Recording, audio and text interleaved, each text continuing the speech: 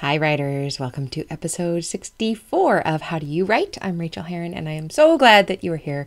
Today, we talked to a friend of mine named Chloe Adler, who is just a darling and a spitfire and is taking the world by storm.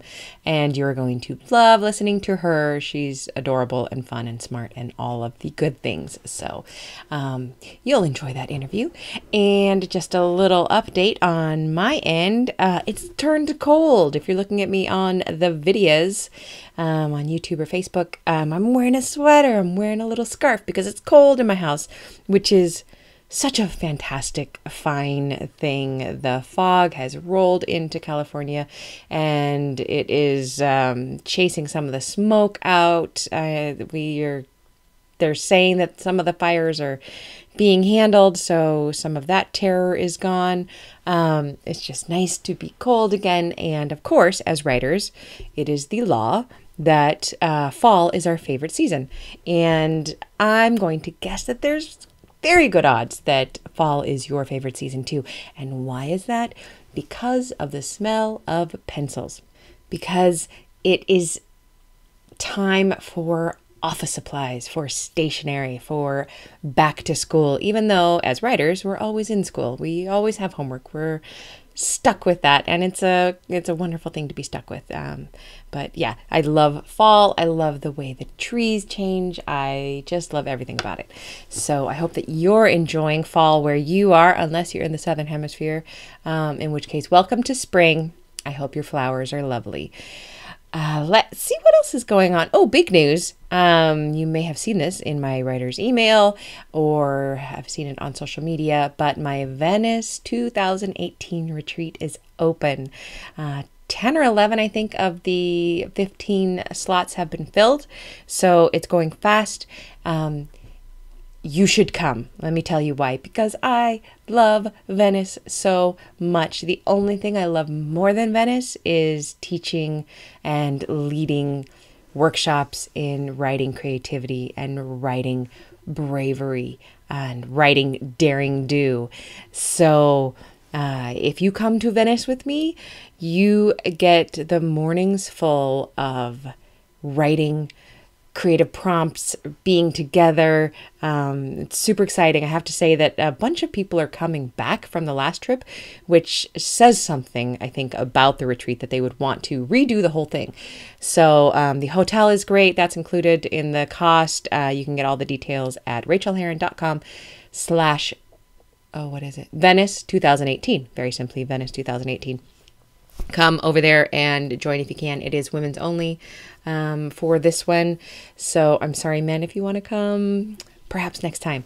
This time it's for the ladies and it's in Venice and we're going to have a marvelous time. So jump on that if you are curious about it. Otherwise, I have been writing like a fiend. I've been revising like a fiend.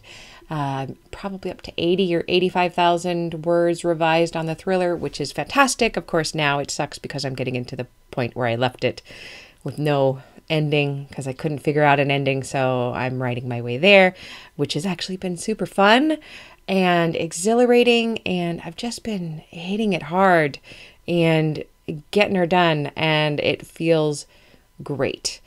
And I've been working on the memoir project. My memoir class at Stanford is going smashingly. I have fantastic students. And I just feel very, very grateful to this life. And so happy that I can do this, that I can talk to you, that I could get on this podcast and talk to you about writing and talk to people about how they write. And I want to thank new patrons for on Patreon. We have Ryan J. Pelton, who was on the show last week. I hope that you enjoyed his interview, and I know that you did. Thanks, Ryan. And also Katie Taylor. I want to give a special shout out. She sent me one of the nicest emails I think I've ever gotten in my whole life. And Katie, I hope you don't mind that I share that you said that listening to this podcast has made you go back to that unfinished manuscript as you realize that, yes, we all kind of hate writing, but we all love it so much that the hatred doesn't stick. Just kind of rolls off daily as we go back to it again and again, and that all of our drafts suck the first time, the first draft.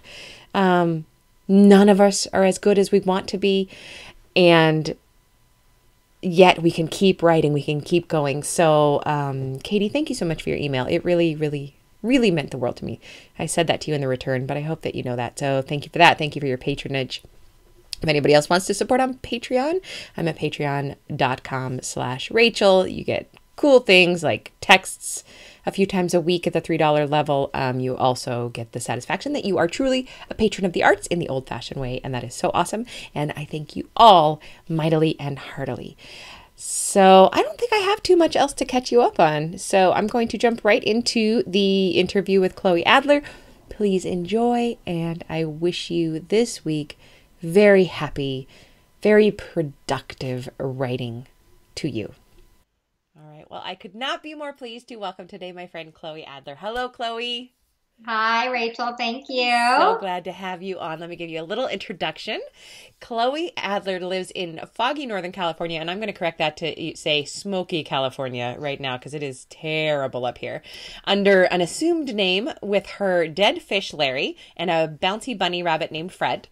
Prior to her infamous writing career, Chloe was an overachiever, amassing a slew of unimpressive letters after her name. The trouble is that the 5 people who know what the letters mean don't really care.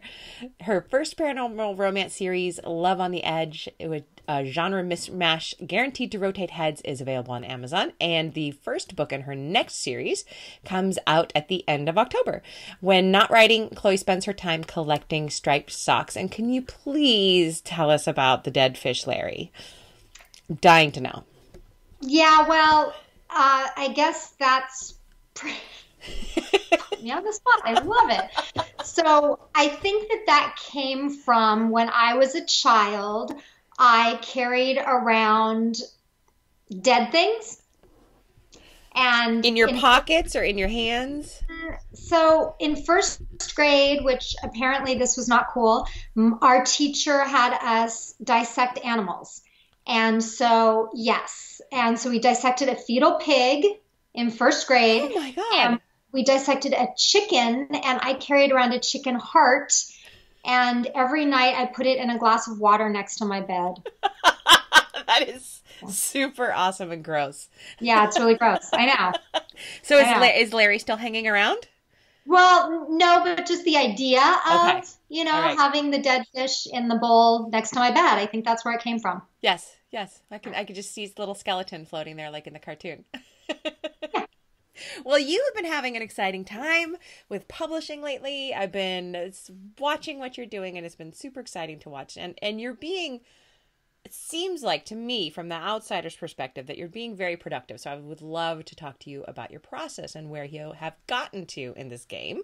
So can you tell us when you write? What is the best time of day for you to write, and where do you do most of your writing?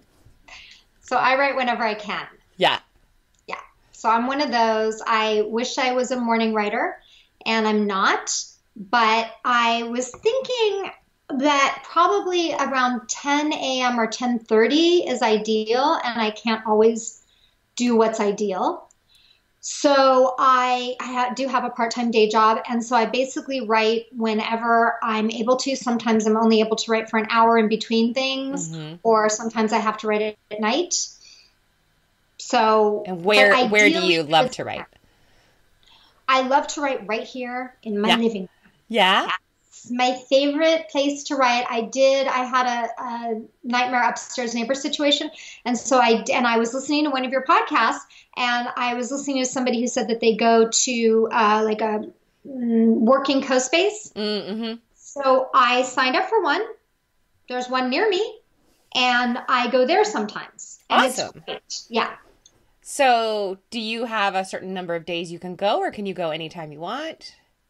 Yeah, so really, I'm only supposed to go 2 days a month because that's what I pay for, but she lets me go 1 day a week. Oh, that's cool. So, I yeah. have really, really thought about those. I'm always dithering. But I have my library right now, and that's going great. So that's really cool. I'm a little bit jealous. So I've been to a couple of those places, and they're awesome. They're so cool. Yeah, it's really great, but I do prefer writing at my house. I just Yeah. do. And then I did the car thing because you told me about the car thing on a podcast. I love So writing in the car. yeah. And what is your biggest challenge when it comes to writing? So my biggest challenge is editing, and we've We've talked talked about about that. that Hmm.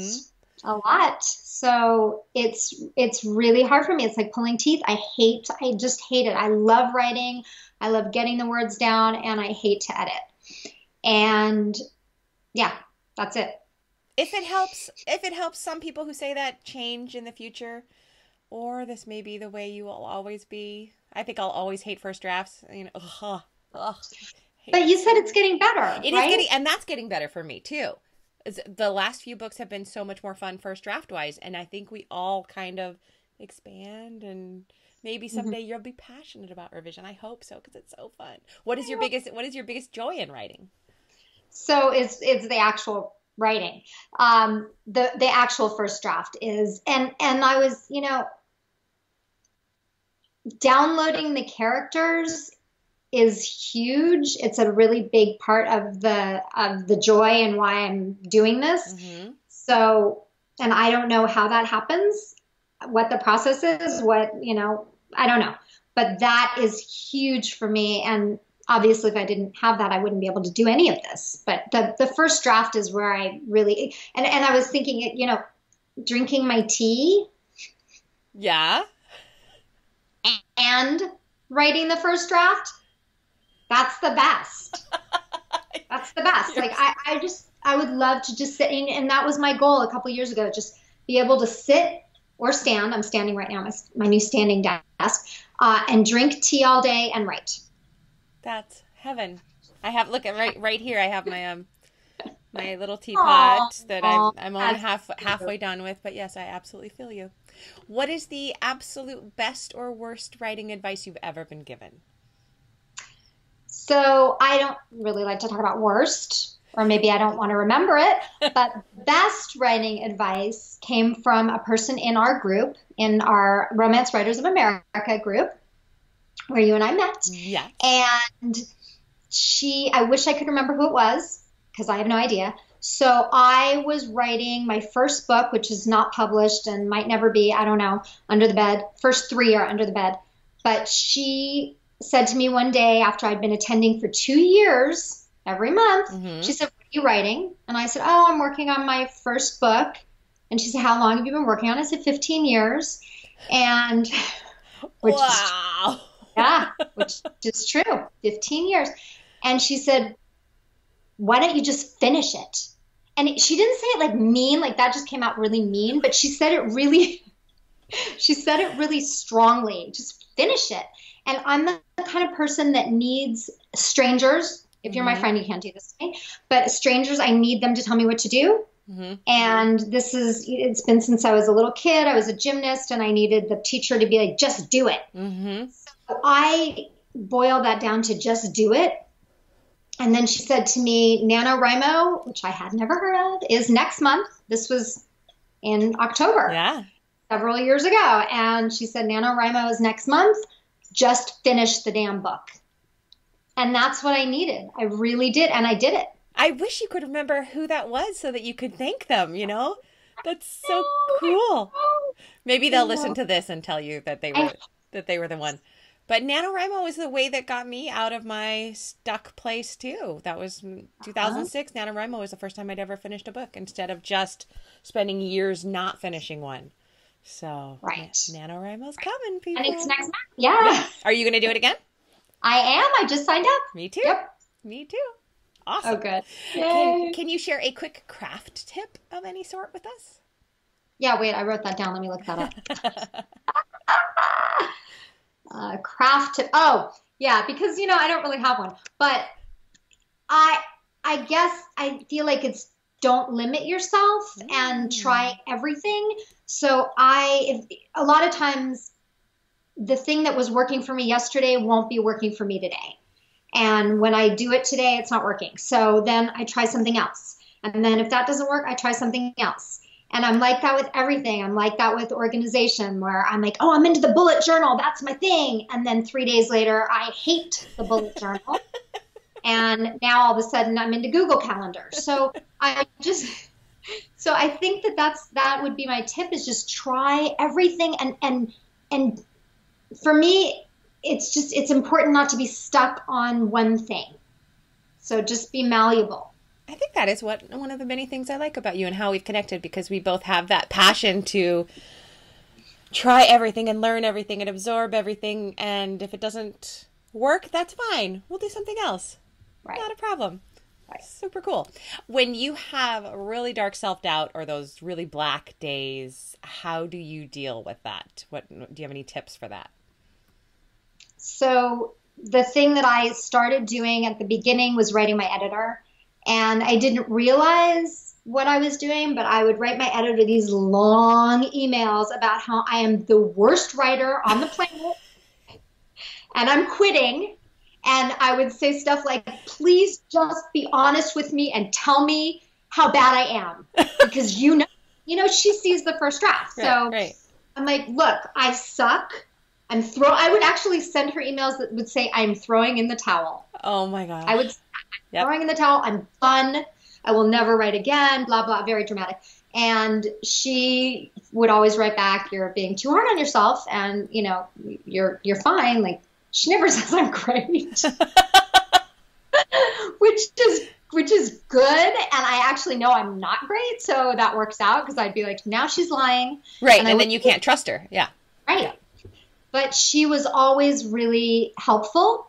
And then now I don't do that anymore. Now I eat. So there are two foods that I didn't like about 3-4 weeks ago, and now I love them. One is avocados, and the other are potatoes. Okay, that's random and weird. I know. I am random and weird. So now I eat potatoes. So that has never been said on the show before, but I really like it. Yeah. So whenever I'm really dark, like, everything sucks, I make potato salad, and the key is truffle oil. Oh, yum. Yeah, the key is truffle oil. And then my new favorite potato chips are Jackson or Johnson Honest potato chips. Jackson, Johnson, I don't know. I wrote them down, but because they're all natural, I'm like one of those crazy health food people, and they have only coconut oil and salt, but they're really, really, really good. And so anything potatoes. I absolutely love that. Okay, and on really bad days, if you couldn't do this job anymore and you couldn't do your part-time day job, what profession would you choose for fun? So for fun, I would be a circus performer. Oh, I can believe that. I can totally believe that. Yeah. Are you a circus artist? Do you do that kind of flying from the trapeze? Yeah. Oh, what is that like? Yeah.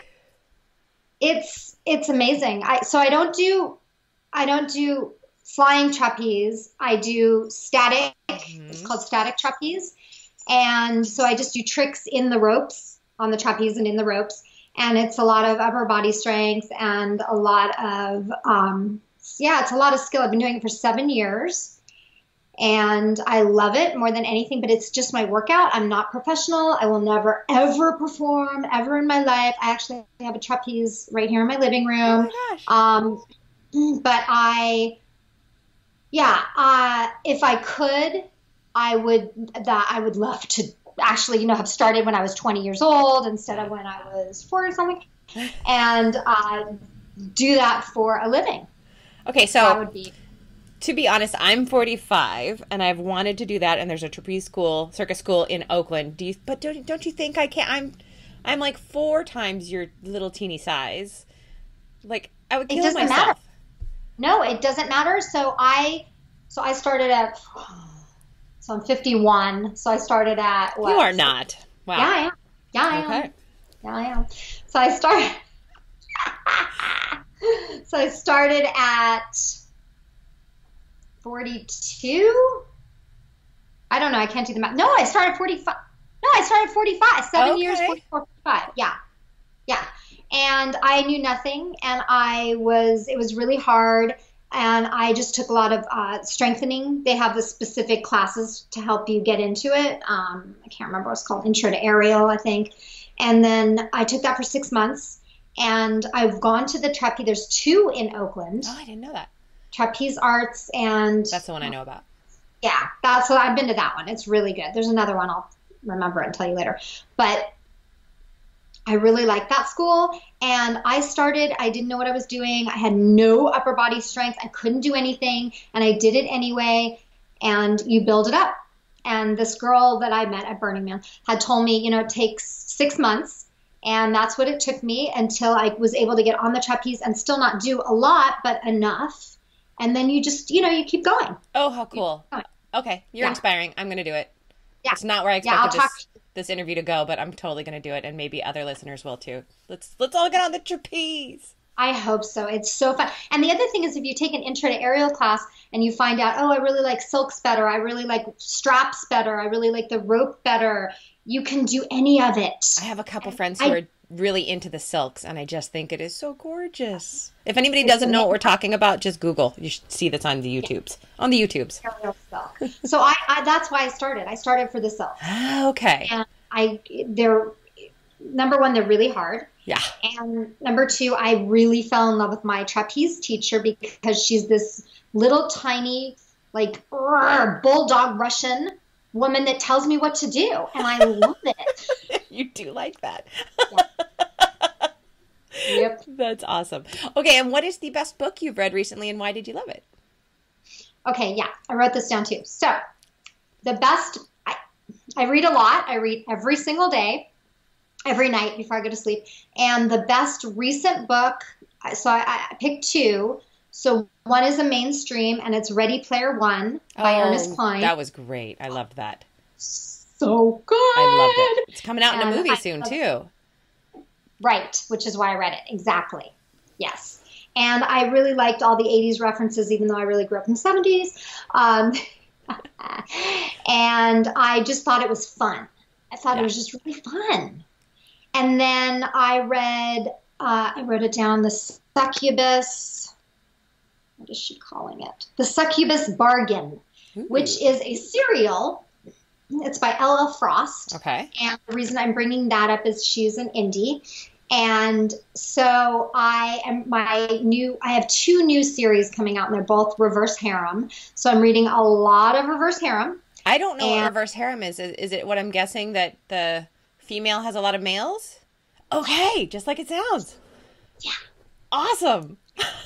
Yeah, female has a lot of males and usually has sex with all of them, though that is not really the driving force. So the driving force is that there's one man that will massage her feet. There is one that will cook for her. Mm-hmm. There's one that will whatever. They each have a different role, and it doesn't have to be men. It's just that's where it's going right now. And it's a newer genre, as in 2 years old. Uh-huh. And it started in anime. Okay. Yeah. Awesome. So this Succubus Bargain reverse harem serial, and I don't read serials, is really fun. So what I really like about it is I really like the writing. She's a really good writer. And I really like the characters and the development, and that all the men have something totally different and they're demons, and so yeah. Super fun. I'm going to put that in the show notes, and that sounds like something I would like to check out and investigate a little bit. Thank you for that. Good. Okay, now where can we find you? What can you tell us about? What should we be looking up for you? So you can find me at chloeadler.com. Mm-hmm. And then, of course, there's links to the Twitter and the Facebook and that's it. Well, I have an Instagram, but I don't post there much. And I do have a book coming out, hopefully at the end of October. You know how it is when you're self-published and you can push it if you want, but I'm hoping to have it at the end of October or maybe the beginning of November. And then another one, serial that I'm writing, reverse harem serial, that will start hopefully in December. Awesome. So And tell us about your series that's out right now. That is the Love on the Edge. Yes. So it's a little weird. I was checking it out. I haven't read it yet, but it looks awesome. I was just looking at some of the reviews and your write-up. It looks like you have a lot going on in there. Yeah. Yeah. I have a lot going on in there. Yeah. So it's paranormal, and it's a witch family, 3 sisters. And then the way that I think about it in my head and talk about it is, so there's a nymphomaniac witch, and she has 2 roommates, a vampire stripper and a gay shapeshifter. and then they all have sex with each other and basically everybody else. I love that. And that is integral to the story. It's part of the plot. It's not just there for fun. Right. And I didn't. It wasn't my idea. Well, obviously it was my idea, but it wasn't my thought to write kind of highly sexual books. But that's what happened. The characters wanted that, and I am just a vehicle. So that's what I did. And then, so the first book is about Sadie, the nymphomaniac witch sister, who's the first one who downloaded. And then the second book is her older sister, Chris, who's a virgin, and it's her self-discovery. And then the third book is Jared, the gay shapeshifter roommate. And then the fourth book is Burgundy, the vampire stripper. And